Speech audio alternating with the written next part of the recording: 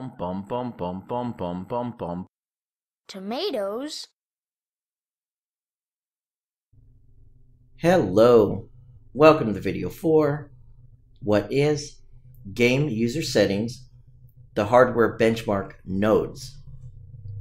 Transition over. We are actually going to cover 3 of the nodes in this video because they pretty much all work together. You really can't use any of them without each other because that's kind of silly. But let's cover basically what it does. Let me run my example. We'll hit play. We'll save this out. Pull it to full screen. The benchmark is basically a performance test that Epic has in the engine, and it allows you as the developer to do a quick little benchmark on the system and hopefully allow your player to have some optimized settings. So if I was to go to low, and let's set all my settings to low and hit apply, and here's all my low settings. My game's running as fast as possible, everything's low. Let's do this at 100% too, why not? There we go. When I hit auto detect, it's going to take a couple seconds. It's going to auto detect appropriate settings, and then it's going to go ahead and set them over here. Now you can see everything set to Epic. Now I personally don't have it applying immediately. That's why you didn't see it change. But we're going to cover how it works and what we'd use it for and some really weird things that seem to happen with it. So let me go ahead and show you that. So we have the 3 nodes here. Run hardware benchmark, set benchmark fallback values, and apply hardware benchmark results. Now, this one right here, I'm going to put at the bottom because I think it actually isn't even finished, and I'll show you that. But these 2, run hardware benchmark and apply hardware benchmark, are our 2 primary nodes. Basically, you get your game user settings. If you typed in hardware benchmark, you'd find the run and apply. And this is our default run values. This is going to run some tests. It's going to determine basically how well your game is going to run the engine. And then it's going to go ahead and spit back the results. And it's going to put them in both the scalability settings and in your game user settings. And that's kind of important. And then it's up to you if you want to apply them. If I was to, for example, uncheck this, all I'm doing is running the benchmark, and we run it.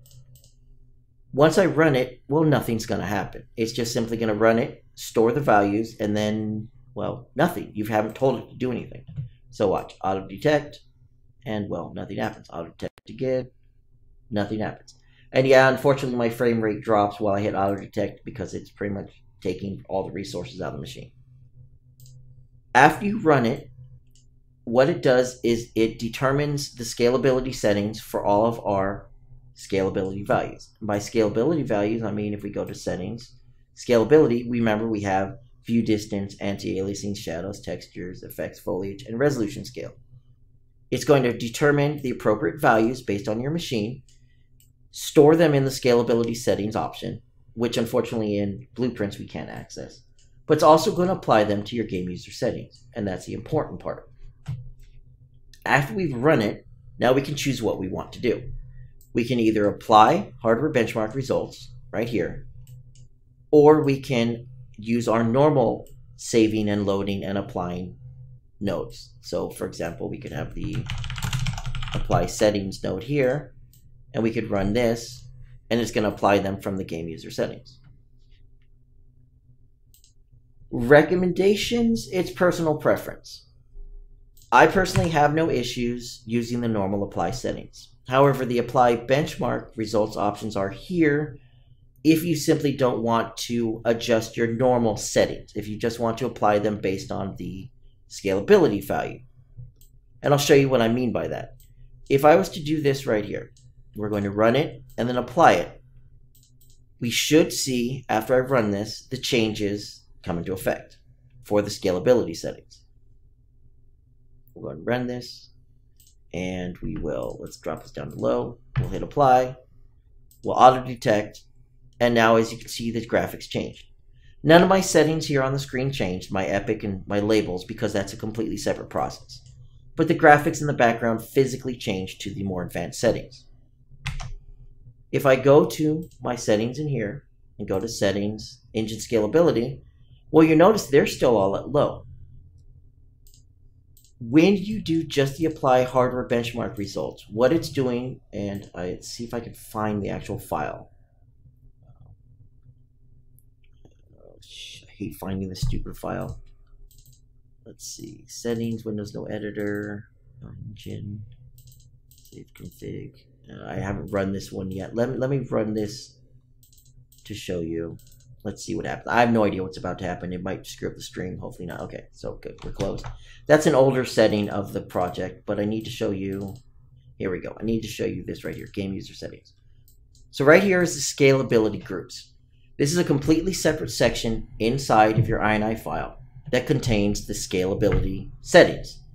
The scalability settings right here, resolution, quality, view distance, these, 9 options, I can't count. 8, let's go with 8, that sounds good, are what is changed when you use this node.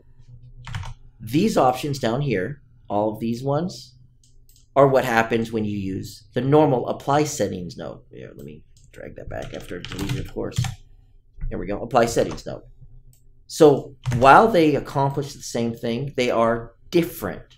So if we were to use only the apply hardware benchmarks results node, the next time we run the game, it's not going to have those changes saved because it only saved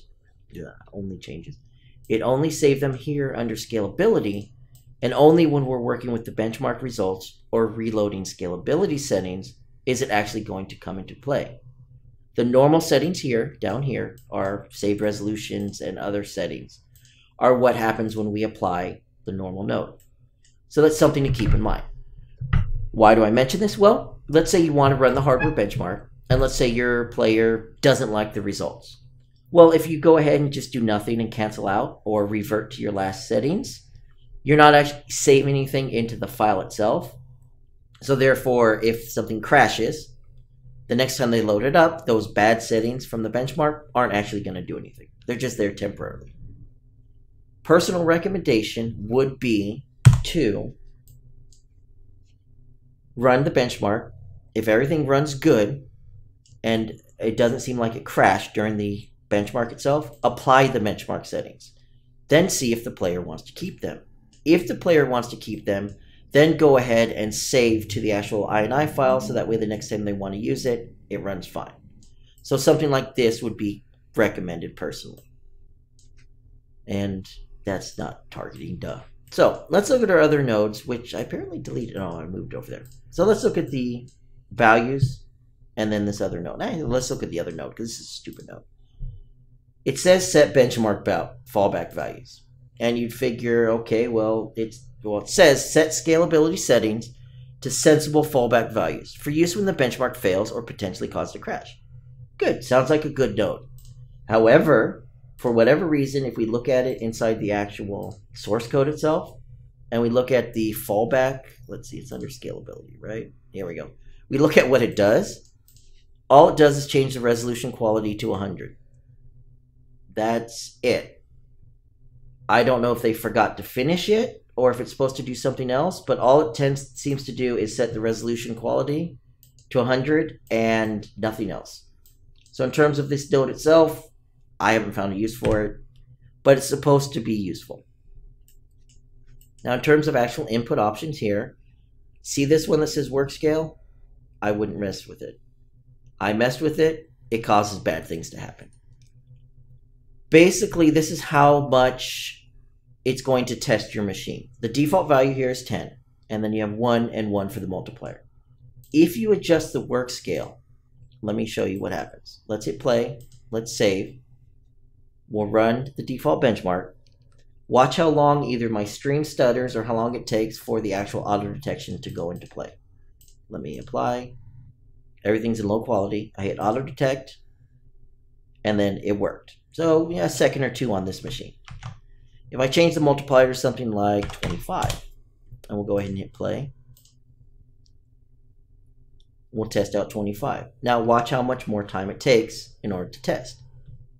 Let's go ahead and set our settings back to low. Apply. Auto detect. There you go. And you noticed it took longer. It's, I want to say roughly, on this machine itself, 10 is equal to a second. 2.5 would be equal to 2.5 seconds. I tried it with 1,000. I wouldn't recommend it. Your machine pretty much is unusable while it's doing it. the default value is good. It's a good way of testing the machine. What matters here is the CPU and the GPU multiplier. How this works in terms of the benchmark, let's pull up the code and figure out where I put it. I think it was this one. You know, I should probably actually hit Control F here. Let's see. Benchmark. Let's see. Here we go. Benchmark quality. So how it works is it runs the benchmark on the work scale. Once it's done, it gets back the result and then multiplies the result by the CPU and the GPU multiplier. Then based on the result, the higher number the better, it sets your different quality levels. So by default, whatever the quality comes out is what it's going to get in because you have a CPU multiplier of 1. However, if you want, maybe you're finding that your benchmark results on your test machines are coming back a little bit too lenient. You want your users to have a more powerful machine to run at the settings you're running on. Adjust your CPU multiplier down. So you'll notice when I ran my example with the default settings, we have Epic for my quality settings. I'm running a decent enough machine where it auto detects everything at Epic. We'll set everything to low. We'll hit apply. We'll auto detect. Everything switches over to, well, everything should switch over to Epic, but unfortunately it didn't because I'm recording. It causes an issue. Sometimes it runs Epic, sometimes it won't. I haven't figured that out yet. Let's try out detecting it. Okay, so it goes on that far right side. Let's just say it's close enough. If we change our multiplier down, let's say to something like 0.1, because why not? And we hit play again, we're going to get 1/10 of our value back. Because we're only going to get 1/10 of our value back, we're going to need an insanely powerful machine to give us good settings. So let's change everything to low and hit apply. Now we'll hit auto detect. And you'll notice I now have low for half my settings and medium for the other half. So that's just something to keep in mind. Default values are going to be fine. You'll probably get good values. But, you know, let's say you have a game that kind of is really funky and you kind of want to future-proof it a little bit more, then adjust your CPU multiplier down a little bit. Let's say you're running a nice beefy Titan X machine and you want to go ahead and, you know, you're not safe having it auto detect super high. Adjust your multiplier down a little bit. You'll be good to go. Okay, so long video, highly annoying nodes. But anyways, to summarize and wrap this up. The hardware benchmark is an easy way to populate the scalability quality settings. Those were these settings we saw here, based on the performance of the machine. And it works fairly well. I ran this on a Pentium quad-core machine with a GT730 video card, and it did not like it. It put it on low and like 30% scalability. But that's because it runs at like 10 frames per second. That's good. It's supposed to. It worked exactly like it's supposed to. It's a nice, easy way to implement a button so your users can have a nice auto setup for the game. It's also nice, just run it on first startup. It's going to give you back your results, apply them temporarily using the hardware benchmark results node, or apply them permanently using the apply settings node. Your multipliers, remember, the higher the multiplier, the easier it will be to get high settings. The lower the multiplier, the harder it will be because it's a multiplier. So lower number, 0.1, 0.5 or whatever is going to make it harder to reach those epic settings. Work scale, I'd keep it at 10. Feel free to adjust it up higher and you'll end up locking your machine up. And that's it.